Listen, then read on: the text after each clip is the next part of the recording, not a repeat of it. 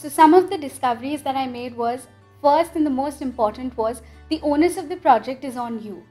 Like, you have been assigned a project, but the most important thing is you going up to your mentors. Now, most of our mentors are very busy, and for them to find out the time is very difficult.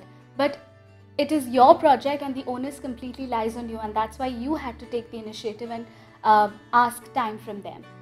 The second important thing was the communication.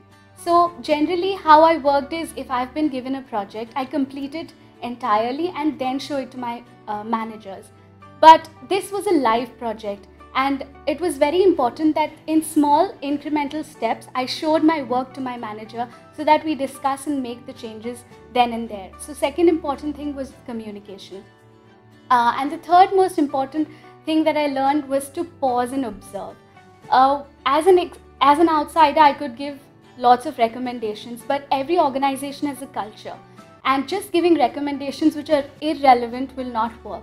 So I had to actually pause and see what will work in the organization, and initially it was very difficult, but as time went on, I became good at it.